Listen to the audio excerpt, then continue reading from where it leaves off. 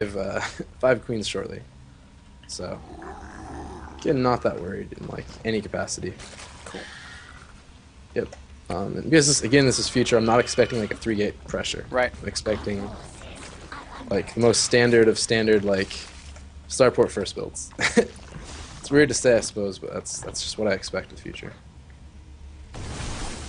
Oh no, Rich, what are you doing? Yeah, that was good and bad at the same time.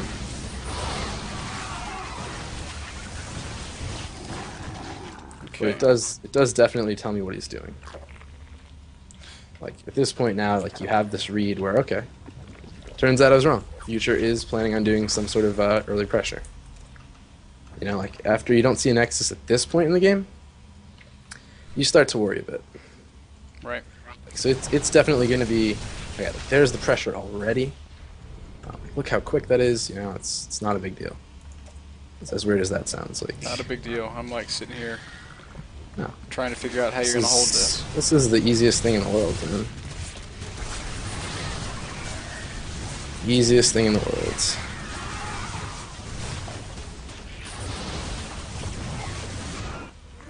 Queens are pretty good. That's what I hear. That's what I hear.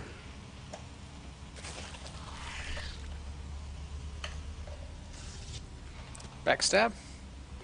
I'm just going around. Well, actually, look at that. It's a lot of units he's making there. So.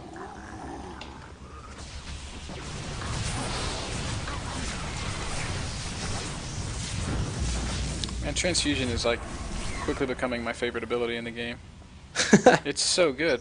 It's not bad, my friend. It's not bad. But again, either way here, this is not worried at all. Like I have my DPS and I have my tanks, and from this point it's just using them properly. Right. I have like overlords there to distract and hide if I want to. He's on creep, which is silly. Like, as long as I don't go off creep here, I'm fine.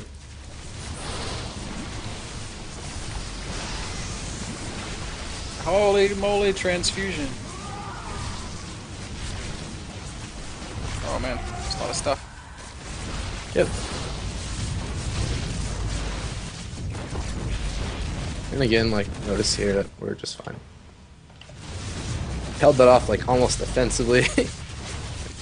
Wasn't that difficult in any, shape or form. Now we can go pretty much counter if we feel like it, or just whatever. You gonna push all the way across with the queens?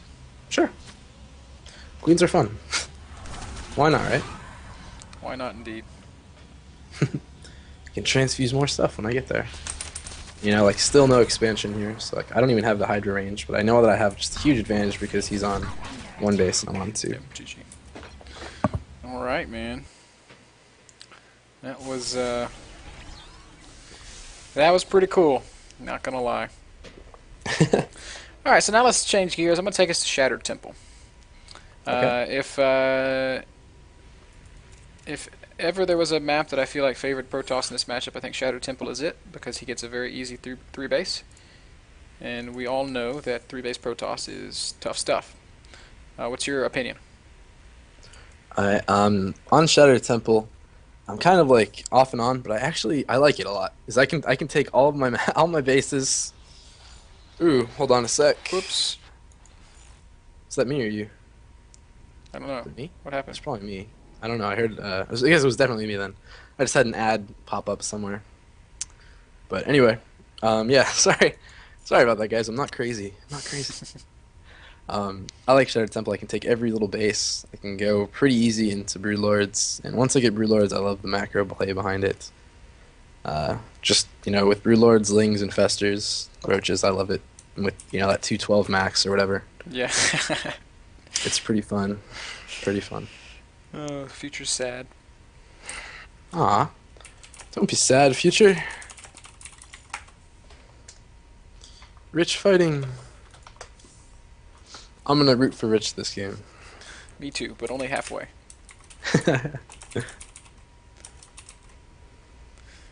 You threw my all-in off so bad.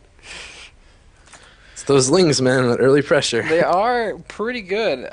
So, how many lings would you say is enough, and how many would you say is too many?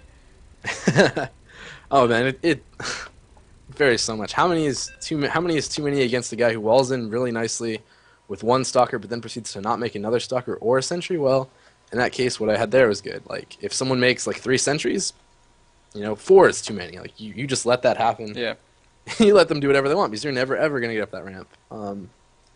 However, if they expand with those 4 sentries, it's a different story. Like you can have like 20, and then you're like great. So it's like always changing. Depends on the time, the situation. So you've got to have the Crazy. Sheth spider sense to really get it right. Well, or just a lot of flukiness, I suppose. All right. But I mean, to be honest though, all it is you vary you, I guess variate. That's probably not a word. It is now. If Sheth says it, it is a word. You variate. You variate the amount of lings based upon what you see and the time. You always want to have enough lings that can kill whatever army they're producing if you're going that direction, or enough lings to defend if they try and push you with 4 gates. So you either want like that lower variation or the higher variation. Like if you want to be aggressive, you want the higher. If you're being defensive, you want the lower. Cool. Cool. All right. So no close by air. This is MLG, so he's definitely cross. Mm-hmm. Or Shattered Temple, I should say, is kind of a long map, so maybe not the best place for that kind of same ling pressure, right? Actually, there's something about Shattered where I don't feel there are very many good walls. Oh. Like where you can only have one zealot spot to hit. So I'm actually okay with doing that again on this map even. All right. It's like a weird situation though.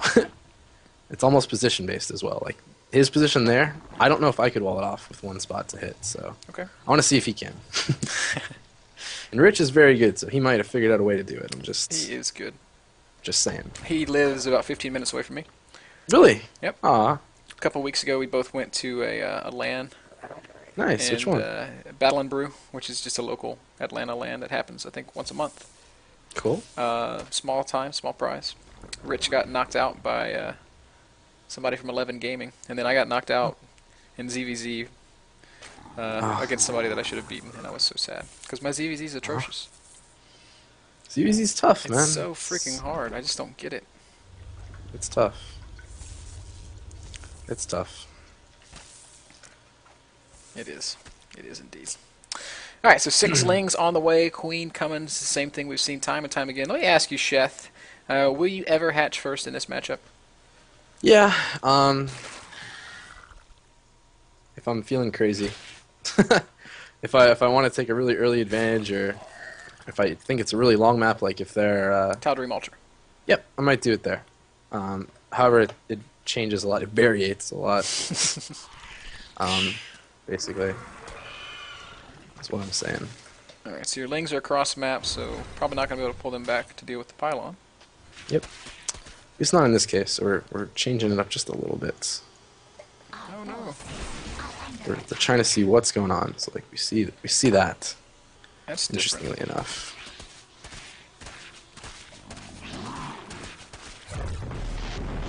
Hatch going down anyway. Yep. I don't know what he's doing, honestly. Yeah, I think he's putting his units at a major risk right now. That's not even that. They're dead. they're so dead. They're just dead, period. Yeah, it's not gonna matter. Like I don't know what his thought process was from going here. He said, I will scout you.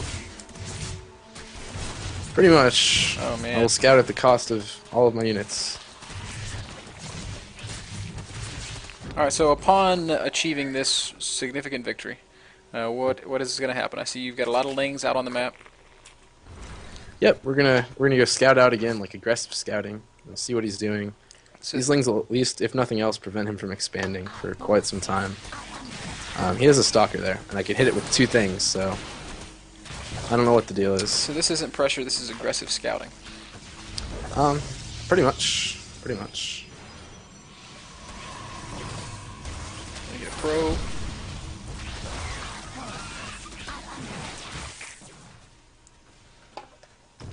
Alright. So you're feeling good, right? You killed Not feeling bad, to be honest. killed the zealot, killed the stalker, got a couple probes. Yep, I see at least some of his build there. 2 gates, so I know, and something fishy's going on. Like he wanted to make these 2 zealots really late. Like my read here is kind of DTs, honestly. All right. Like I'm like always reading DTs though. I'm So already noticing this. it's like I don't care what it is. He's going DT. No gas, fast expand. He has a Nexus up, Sheth. He Feels actually has like his third DT. Nexus up. It's DT. 15 minutes in the 7 minute mark. game, max Colossus Ball. Must be DT. DT. Indeed, indeed. You see how it is. You know the truth of it. Those DTs come when you're like, it can't possibly Yeah, be DT. they always come Oh. with the worst possible. Ah, it turns out it is DTs. DT. Good to know. Yeah, so you just saw a lot of Hi. sentries. Does that deter that thought process at all? A little bit. Like my percentages for DTs is now down to something like 88%. probably something like 50%. Okay. A little bit more realistic. But I'm still getting that spore crawler. It's definitely something fishy going on at this sort of length of delay before he builds his Nexus. So I mean, I am kind of worried. I'm not worried enough that I'm going to put one in my main though, which is kind of interesting. I'm not quite that worried. All right. Probably should be, but I'm not. Anyway. So, on the TL forums and around the community, a lot of talk has been taking place around Mass Infestor Zergling and ZvP. Is that a viable way to play this matchup? Would you like me to show it to you? It is kind of viable. It's a pretty good build. Really? Yeah. I've experimented with it some. I've had mixed results with it. Mixed results? I mean, if you feel like it's viable, I mean, Sure. it could be cool Yeah, to see. Not a problem at all, man. Not a problem at all. Now, what is the premise behind this? Using fungal to kill sentries or what? Ling Infestor, that's the idea. Did you mean like Baneling No, Infestor, or I- just Ling Infestor? Ling Infestor, Baneling. I mean, yeah, all of the above. Okay. All those things are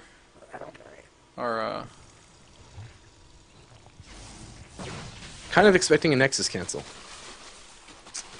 okay. to be quite blunt. That's where my mind's at right this instant. Really? Yep. Just, I feel like if he doesn't, he's gonna die. Think he's too far behind? Yep. That I do. Now, this is something that I think if like, forgive me if this sounds terrible. I feel, Not at all. but I mean, I feel like you've really come into your own lately. You've always been a strong player. You were a strong player in Brood War. You've been a strong player throughout the life of StarCraft 2. But it seems like just recently you've really been making a name for yourself as one of the best players in North America. Period. And I think there's kind of a hallmark to your style, and that's this hyper aggression at a point. My question is, when does this hyper aggression start, and what is your cue? There are a lot of things. Like here, it's looking like 2-base. Like that's my thought process. Like right here is okay, 2-base. So for sure now, like I have, like you see how many units I have? I have a lot of units. Like I mean drones, not units. You I have have like 0 units. retarded amounts He of could- drones. Yeah, he could come kill me if he wanted to, and I would be like, oh yeah, that was an easy game, Sheth. Thank you for playing. But like you realize this timing, like okay, no Protoss in the right mind's going to attack now because usually is they're just going to have 5 million roaches and they're just going to die, and they're like roaches can be burrowed and everything. So like only the stupid Protoss, and I know Rich is not stupid by any means, would attack me right here. So here I can just be like, okay, let's macro up, let's get some Baneling, let's get basically whatever units I want to, whatever units I feel like. And once he sees these Banelings, he really needs to be defensive. Like yeah, he's starting to kill those rocks. That's what he needs to do. Any other option here is so risky because of Baneling drops. Because if he moves out, I can still make roaches. Like I'm not like so far out of roaches. Like I have the roach horn, I just haven't upgraded really anything. Now, something else that's sorry to change gears so quickly, but something else that's kind Not at all. of unique to you. I shouldn't say unique to you because I'm sure there's other players that do this as well, but a lot of people, especially in the Zerg community, myself included, seem to get on this. Seem to have adopted this mindset of okay, if I get any more drones than X per base, I'm wasting my production. But here you were up to 70 drones on 2 bases. What is your take on that? There's no point in having anything more than 24. 24, you'll never really get anything higher mineral-wise. However, like you said, I had 74 on 2 base, and the reason of it was I was expecting my 3rd base to go up and to be able to simply like instantly remax with it, like instantly saturate it. There Yeah. we go. That's the word.